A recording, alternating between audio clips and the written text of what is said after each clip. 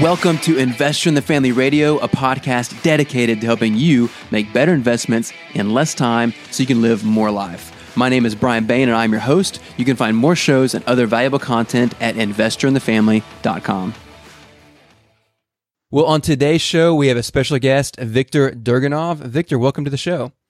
Thank you for having me, Brian. It's great to be here. Absolutely. Well, it's great to have you as well. For everyone in our audience, Victor is an author on Seeking Alpha, and he wrote an article recently on Tesla. He covers Tesla regularly, but one specifically caught my attention a few weeks ago entitled Tesla, a Strong Buy, Model 3 Profitability Much Greater Than Perceived. And for anyone who remotely follows Tesla, you can imagine there was lots of response to this article.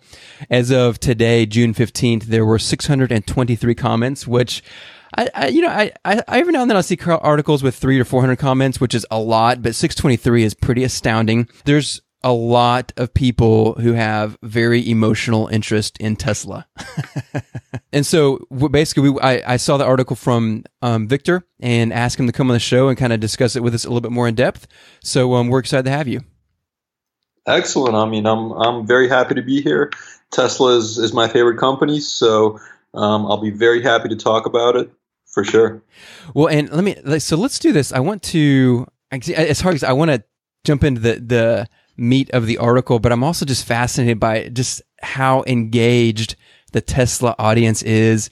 I mean, I think in any platform, but especially on Seeking Alpha. And I'm just curious if you have any thoughts on that yourself, as far as why Tesla specifically has the following that it does, both pro and con, positive, and either people love it or hate it, Yeah, I do have some thoughts about that. Well, first of all, about my article, you're not going to see an article often anywhere, but probably specifically on Seeking Alpha that has Tesla and Strong Buy in the title, basically. Yes. Yeah, that's just something you don't see every day. So the thing about Tesla and Seeking Alpha, the reason why Tesla garners such attention and such intense commentary is because, well, one reason is because Tesla is a company that people love to hate. I mean, the financials from first glance just look atrocious. The company, the stock looks so overvalued. It's incredible. And it's the most heavily shorted company in America, possibly even the world. I mean, it's got more than $10 billion worth of short position in the stock. So basically, people are wagering. Wow. Yeah. Basically, people are wagering over $10 billion that the stock is gonna, either significantly go down or collapse. And I'll tell you this: that since the company went public, since basically Tesla's inception, in the public markets, it has had a short position of at least 20%, throughout its history. So, I mean, to be quite frank, short sellers have lost about $10 billion already on Tesla, but they continue to be short. They're convinced that their thesis is right. Basically, unfortunately for some of these people who are holding these positions, they're continuously losing money. A lot of them, well, most of them. Well, but, I guess. Go ahead. Yeah. So to get back on Seeking Alpha and why it has such a big short following, because most of the articles I'm sure you've seen on Tesla, they're short articles. They're advocating short positions. They're saying how the company is gonna collapse, et cetera. Competition's coming, the Tesla killer, and et cetera. So there's basically a community of people who are short the stock on Seeking Alpha, much more so than the people who are long the stock, I would say. So much of the commentary you see is negative, especially when I write the articles. They are, they're just saying how crazy some of this stuff is and how there's no way Tesla is going to be profitable, how it's like way overvalued, and so on. So that's kind of just some background information on that. Well, and to your own point, again, and just to be clear, I don't have a position in Tesla one way or the other. To your own point, when you do look at it, it does look, and that's one of the reasons I'm looking forward to this conversation with you, someone who's spent much more time in the financials and investigating the company than I have. But when you look at it, I mean, it looks horribly overvalued, and it looks like it's in a terrible shape, and it's like this burning a plane that's on fire getting ready to crash into a mountain is what Tesla looks like in so many ways. So there's a lot of reasons why people would have a negative outlook, and there's a lot of reasons why your positive outlook is much more in the minority, again, which is why I'm looking forward to hear more about it today. So, it makes sense that there would be a negative outlook, but let's flip gears and talk more about kind of where you're coming from. And specifically the article we're mentioning, you mentioned Tesla as a strong buy, which, as you mentioned, is a very contrarian view for the most part. Mm-hmm. But specifically, and everyone, the Model 3 is like the crux of so much of the discussion for Tesla. Like, it's make or break on the Model 3. Lots of people say that. But you're saying the profitability is much greater than perceived. Can you talk us through that a little bit? Mm-hmm. Sure. So first, the Model 3, it is a make or break type deal for Tesla. It's their first mass market vehicle. It's the one that basically everything is riding on. So I mean, if this car basically, if Tesla can't show that it can make I guess at least some profitability making the Model 3, then there's basically no future for the company. That's why this is such a crucial project for Tesla, and it's so imperative that the company demonstrates to investors that it can actually make this vehicle profitable, so it can get more financing for further capex to build a factory for Model Y and Tesla Semi, so it can open its factory in China, et cetera. So basically, there's a lot riding on this project, so it's crucial. And the reason why I believe it will be profitable. And the reason why I believe it will be significantly more profitable than people assume is for several reasons. First, the demand for the Model 3, I believe it's much greater than most people perceive, than most people believe. And I guess some of the reasons for that is because I believe the Model 3, it's an incredible vehicle. It's basically kind of like how future cars should be. I mean, that's what I've heard from many people. I've interviewed many people who own the Model 3, and they say it comes down to this comment, I guess, if I could describe it in one way. If you could think of a vehicle of how it should be in the future, that's what the Model 3 is like. So it's not like your ordinary vehicle. It's something that is extremely special. So, I mean, and almost everyone who buys it is thrilled with it. So the reviews are amazing. I mean, I'm sure you know about the 450,000 backlog that's on the vehicle. And that's considering the fact that, people who were standing in line to reserve the vehicle, they couldn't, they basically knew that they wouldn't see it for like 2 years. But they still chose to put down the reservation. Most of them are still waiting, or they already got their vehicle. So my point here is that, many more people would be buying the vehicle if they could just go out and buy it instead of standing in line for a couple of years.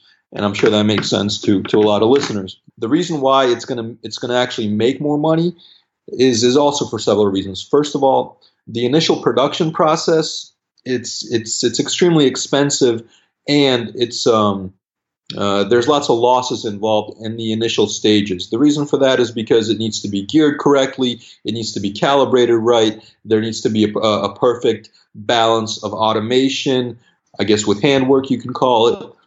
And obviously there were lots of bottlenecks, there were lots of hiccups, lots of setbacks in the initial stages of the process. That's why the gross margins for total Tesla production fell so drastically when the Model 3 project came online. Basically, their margins almost collapsed from something in the range of 24% automotive segment margin, or even 25%, down to just like 13 or 14% it was at its worst level. Yeah, it's pretty drastic what kind of negative impact the initial Model 3 stages actually. Elon Musk said it was production hell, and I mean you could see it in the numbers. But luckily, Tesla is starting to come out of that. The gross margin, it's steadily improving over the past few quarters, and I believe it's just going to keep going up. So that's one side of the argument. So the production efficiency is going to improve. Eventually, after 5,000 per week, the target rate is met. Economies of scale are going to kick in for the company. So costs are going to level off. Profitability is going to increase rather dramatically, I believe, at the company. And on the other side of this equation, it's the average selling price of the vehicle. You know, when Tesla first announced this car, many people assumed it was going to be like a $35,000 car. I mean, there's no way that's going to happen over the long term. I'll tell you this much.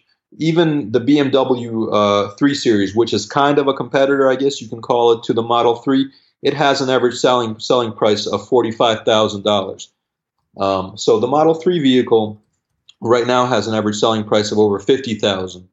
And it's likely going to stay that way because instead of introducing the $35,000 version, you know, they're introducing the twin engine version, the performance version, which starts at over $70,000. Plus, there's a whole bunch of options available. So basically, average selling price is going to stay above $50,000, perhaps even be around $55,000 for the foreseeable future. And one more thing. The $35,000 version, even when it does come out, it's only gonna get maybe 5 to 10% of the sales because most people, they don't want, you know, a black plain no option Model 3. I mean, this is an amazing, exciting vehicle. People want it to stand out. People are ready to put some money down on this vehicle. So there's no way a $35,000 version would even get a large portion of the sales.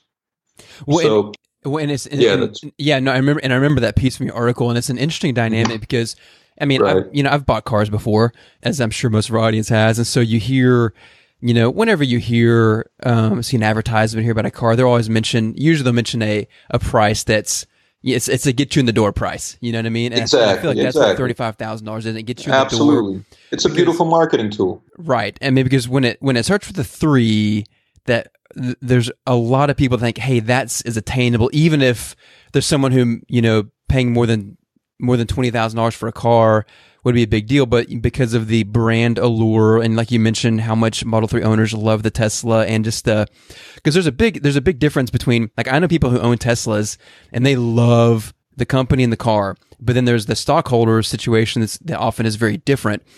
But if you focus on just the company and the car itself, there's like a love affair that people have, which is kind of what you've described a little bit, and that's a big deal. So if someone I guess the one negative of what you've said is that there are probably a lot of people who even 35,000 may have been a big reach, and thinking, hey, normally I wouldn't pay that much, but I'd pay that much for a Tesla. But those people may come in and realize, realistically, it's going to cost at least 40, maybe 45, and those people may be out. And I think that perception for a lot of people is, well, there's the whole selling point was it's going to reach this lower price point range of people that realistically it's not going to reach anymore. So what's the point? But I think that probably was just a misperception to begin with. Absolutely, Brian, and that's I believe that's one of the chinks in the armor of the short sellers, of their thesis that, you know, if the car is going to be like the average selling price 45 or 50,000, then it's not going to get a lot of sales. It's not a mass market car. But to be honest with you, that's just nonsense. I mean, if it like I said before, the BMW 3 Series has an average selling price of $45,000. The Mercedes-Benz C-Class has an average selling price of around $45,000. Same thing with the Audi A4. Same thing with their counterparts in Japan. So these vehicles all have mass. I mean, these are all mass market vehicles. Like, for instance, the BMW 3 Series sells around 350,000 to 400,000 vehicles per year. That's a mass market vehicle. Mercedes C-Class, same thing. About that many. Audi A4, about 300,000 a year. So I mean, these are all vehicles that are in the mass market category.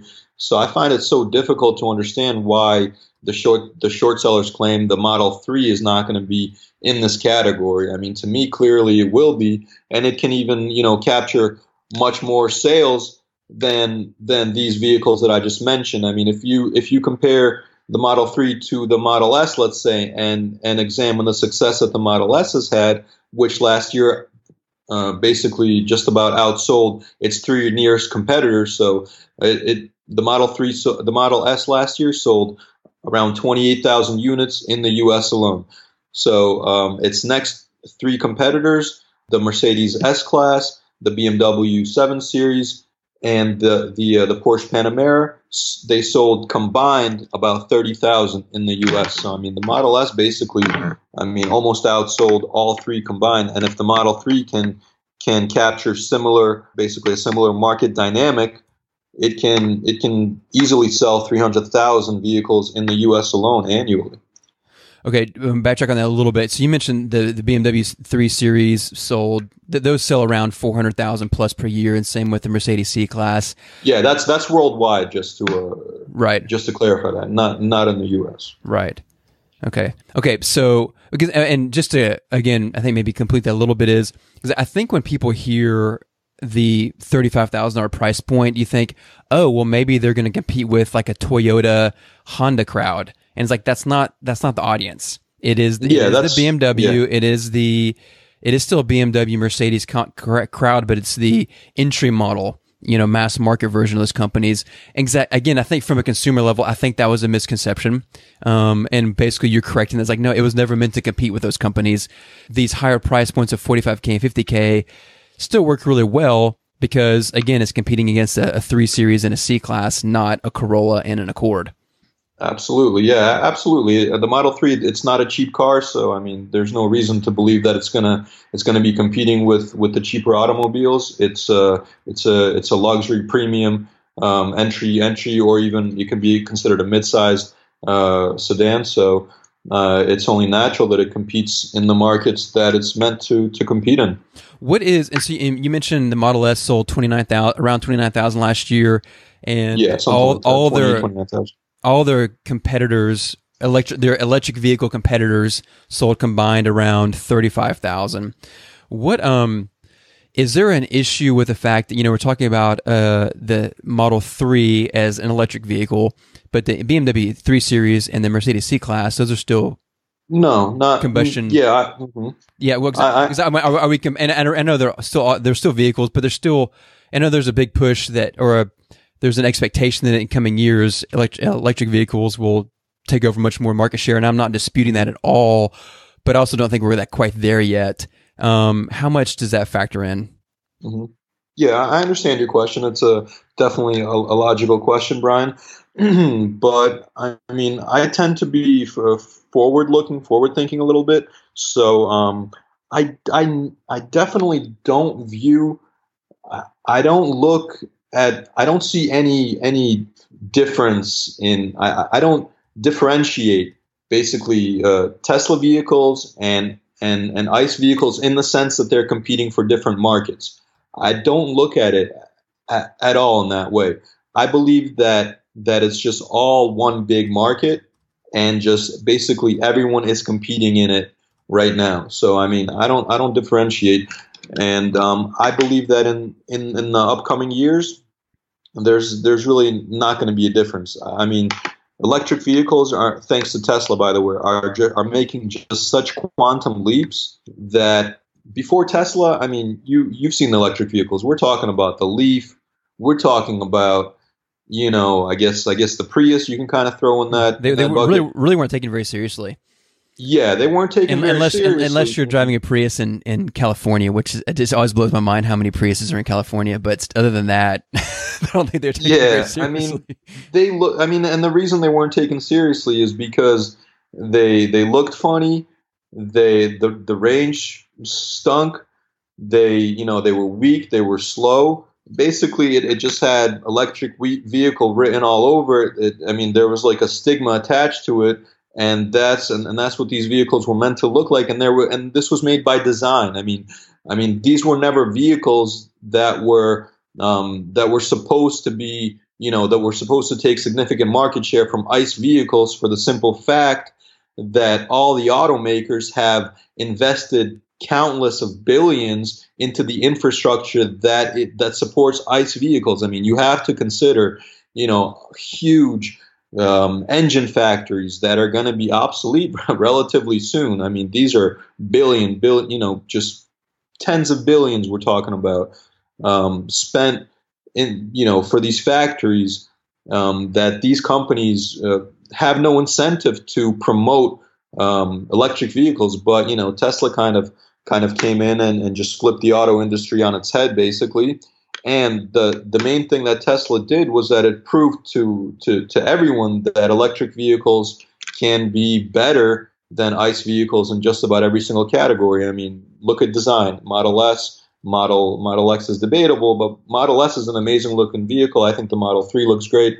So performance-wise, I mean, if we talk about Model S performance, it's the quickest production vehicle out of any car. So I mean, you're getting acceleration that's faster than a $1 million Ferrari or whatever, $2 million Bugatti. That alone is such a remarkable thing, and for people who have been experts on EVs long before I came into the picture, that may not be a surprising factor. But I don't think there's many people outside of a very, very small community of that ever would have thought that an electric vehicle would blow away almost any kind of performance car in terms of a acceleration standpoint. I mean, it's mind blowing how powerful that engine is. It's remarkable. That motor is. Excuse me. It's absolutely remarkable, and I'm sure many people don't know this now about the performance, but I feel it's my responsibility to get that information out there. And yes, the Model S P100D can do a 0 to 60 in 2.28 seconds. It was clocked in by Motor Trend, and that's faster than the $2.4 million Bugatti that does it in 2.3 seconds. So yeah, that's remarkable. Wait, it did 0 to 60 and you said 1 point? No, 2.28 seconds. 2.28. Okay, that's right. Yeah, the 1 point is going to be in the Roadster 2 can do the base model of the Roadster 2 that's coming out. That's supposed to come out in 2020. They already tested it, and it can do a 0 to 60 in 1.9 seconds. So I mean, that's like eons faster than anything out there. And it also has a top speed of 250 miles per hour plus, and it's got a range of 620 miles. So pretty amazing stats. As we can see, Tesla's technology, it's just their ability to innovate is on another level. And this is why I think the competition is going to remain a couple of steps behind on a perpetual basis. Well, and what is such a fascinating dynamic behind this, again, where you get the competing sentiment of owners versus investors, and because you've got this dynamic where you're describing, and again, some people are going to have different views on all this, but generally speaking, Tesla, almost anyone who owns a Tesla or has friends who do will testify to like what you've said in terms of they are just remarkable vehicles. They outperform most internal combustion vehicles on most every level. And again, there's going to be one little thing someone can leave a comment about where it doesn't, and that's fine. But generally speaking, the owners are extremely pleased. And before Tesla, like you said, it's almost like major car companies were trying to sabotage electric vehicles, in terms of design and other dynamics. Absolutely. It makes perfect sense. Yeah, but Tesla has forced their hand, essentially, or at least is trying to. And so on one hand, you've got a lot of big industry who would love for Tesla to fail, but you've got a lot of consumers who would love for it to succeed. And from a consumer standpoint, it seems like, hey, here's this company that appears to be making a much superior product than is currently on the market, and because of what they're doing, they're causing other companies to create even higher quality products as well. So it's almost like as consumers, we should be cheering on this company as much as possible. But then you enter into the investing component, and when you have a financial interest in the company doing well or doing poorly, how that can completely change, I guess I'll say, the human interest story behind it, if you will. And again, I'm not here to defend Elon Musk or Tesla or that kind of stuff, but I'm trying to kind of lay some of the the cards on the table to get a feel. Because it's funny, it seems like in so many ways we should be cheering on this company and Elon Musk, but it's like people, when he has an earnings call where he sounds like he's kind of going off the rails a little bit, it's like the sharks hear sense blood in the waters and start going crazy. And it's like, well, what if someone tried to encourage and help the guy? You know what I mean? He seems like he's trying to do something. Obviously he's trying to make money for himself. I get that, but there's more to it as well.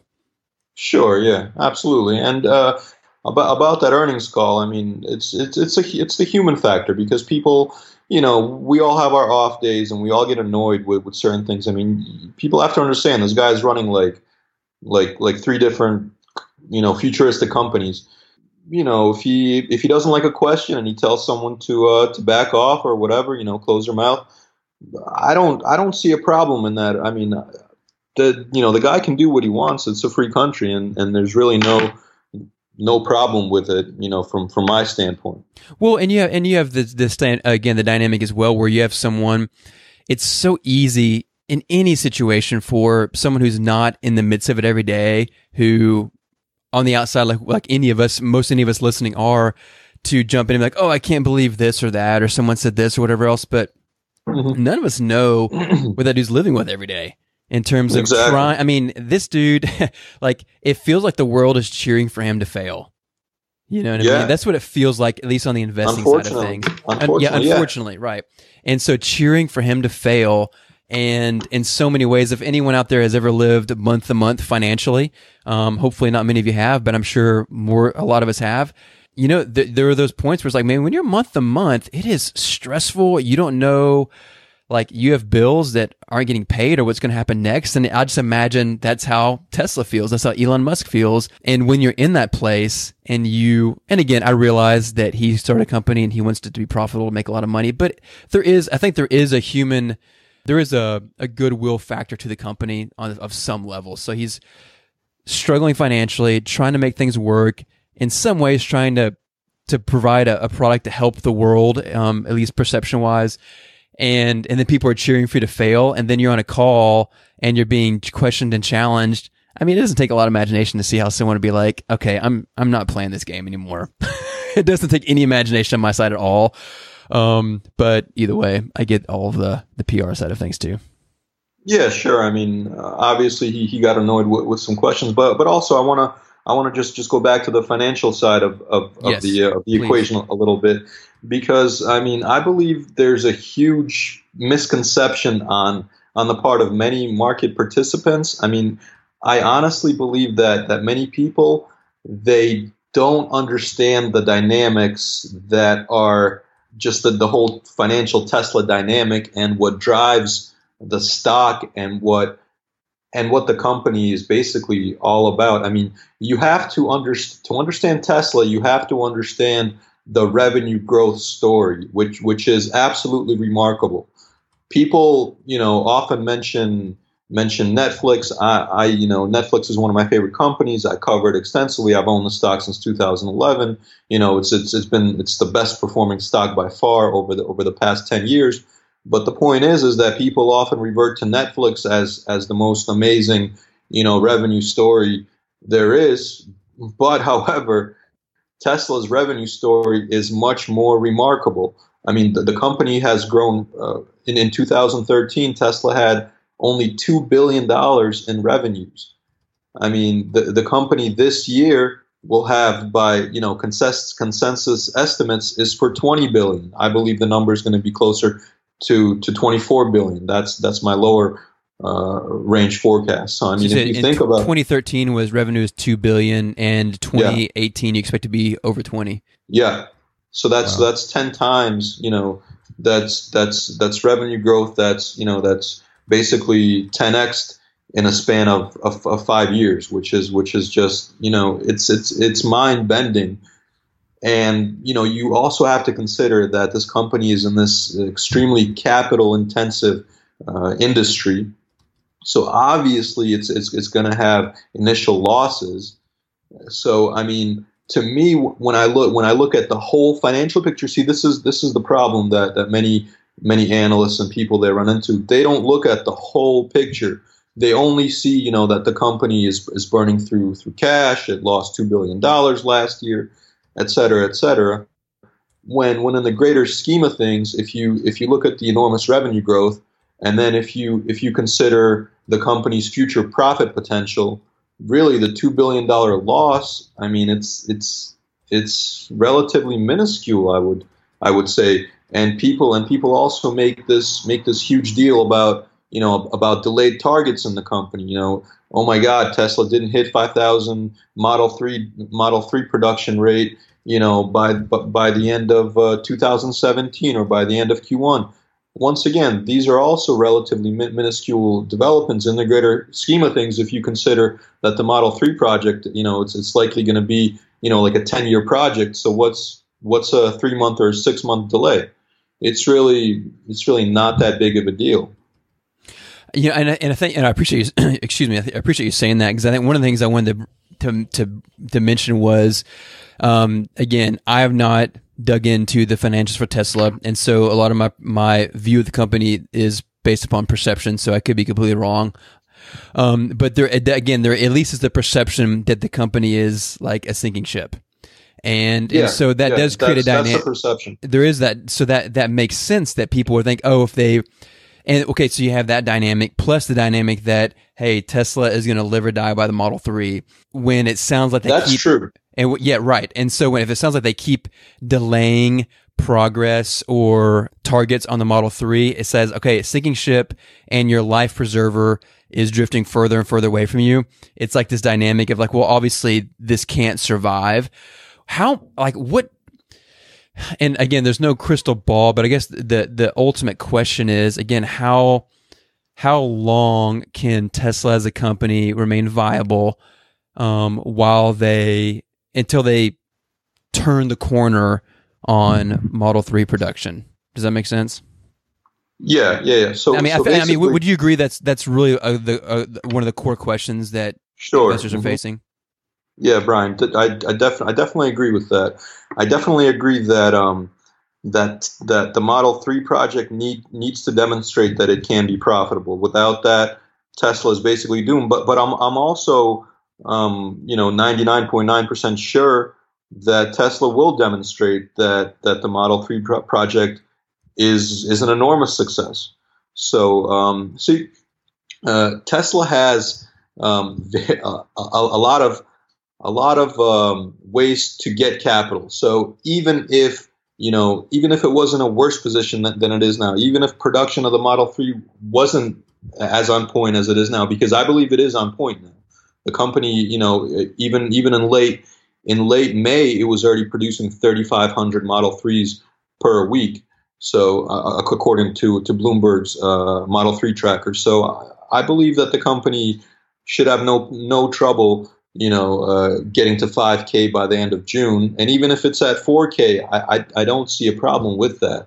So long as, on the other side of the equation, Tesla is already working on profitability. It cut 9% of its workforce.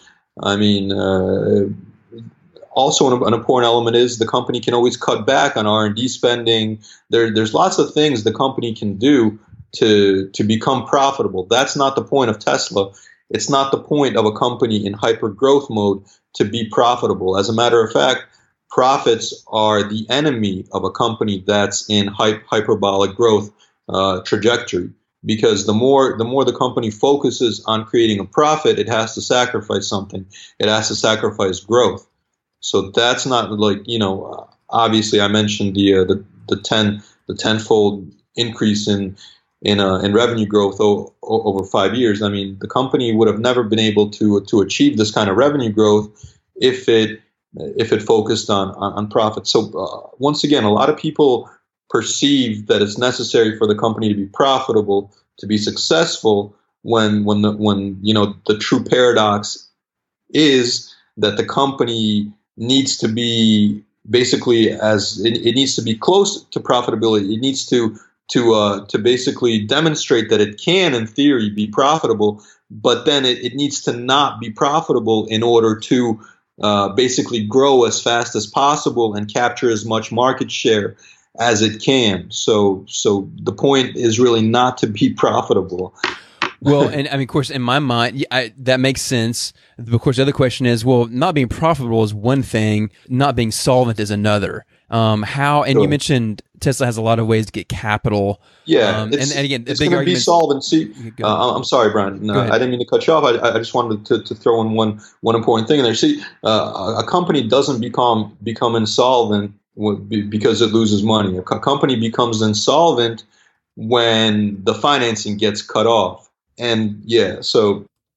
Well, and that's the factor. You said they have a lot of, and that's again been one of those headlines of late is, is Tesla going to be able to continue to get the funding, the capital they need?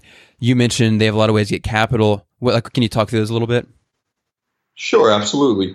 Once again, it's going to be helpful for the company to be, to demonstrate that it can be profitable, because then it will be able to get financing on more favorable terms. But the company can do many different things. It can issue bonds. It can issue bonds that are collateralized. It can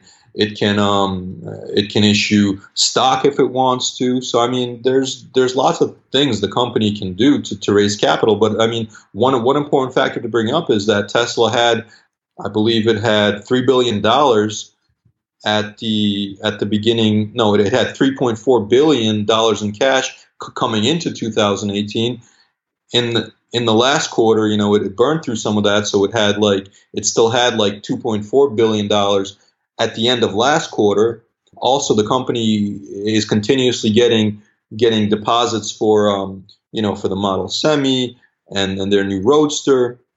So I mean, it's getting capital from basically all over the place, and then it can also get more capital in the ways that I mentioned earlier. So I mean, honestly, the company is under no threat of any kind of imminent financial disaster. But these headlines, they do sell, and that's why people write about this, because either they don't understand the financial dynamic in the company, or either they just want to sell headlines, get clicks.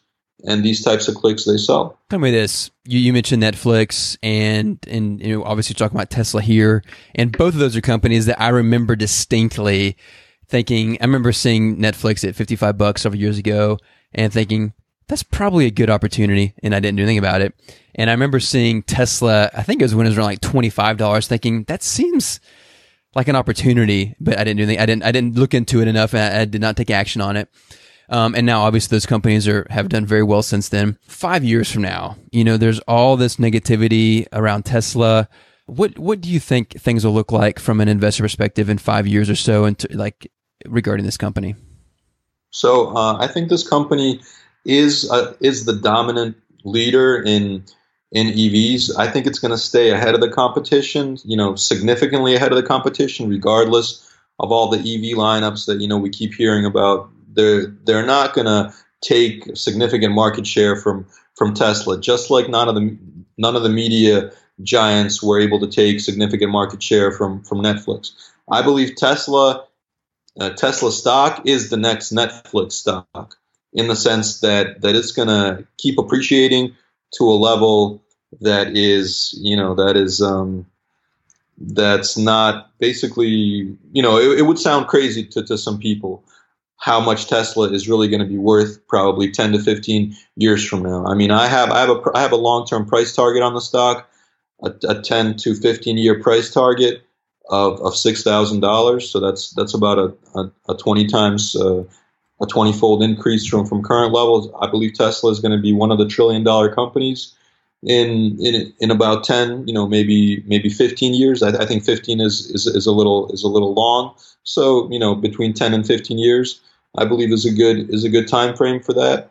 In 5 years, I mean, once again, the EV industry is going to be much greater. Tesla is going to be an obvious leader in that. It's going to be selling a few million vehicles a year by that time. Its revenues are going to be massive. I'm talking about well over $100 billion, possibly close to $200 billion. So the company is going to be valued at maybe 10 times what it's valued at now. So we're looking at about a 10-fold increase in the stock price 5 years from now. That sounds That sounds extremely appropriate from my point of view. So that's where I think we're going to be five years from now. Oh, and you have to also consider Tesla's other businesses. We're talking about energy generation and storage. The services side of the business, other future businesses that are not going, not firing on all cylinders yet. We can discuss. I mean, there's huge potential in these businesses. We're talking about energy storage business. It grew at it's growing triple digits year over year, and it can keep growing at that pace, and it can represent a bigger and a bigger portion of Tesla's revenues. For instance, this year, Tesla's non-automotive revenues are going to be like $4 billion. That's massive. So, and we can expect that is significant. Yeah, that's massive. We can expect that. I'm sorry, I meant to say non-automotive sales revenues. So, I mean, we can see that trend going forward. So, I mean, the revenue picture, it's mind-boggling, and I think Tesla is gonna be able to monetize that in the future in a sense that it can become enormously profitable going forward. I believe 5 years from now, Tesla is going to be posting significant profits, possibly anywhere from $5 to $10 billion in net income. Excellent. Victor, hey, this has been a really enjoyable interview. Thanks so much for giving us your time. Hey, thanks for having me, Brian. It was great talking to you. Likewise. The information and opinions contained on this podcast are for educational purposes only. The information does not consider the economic status or risk profile of any specific person.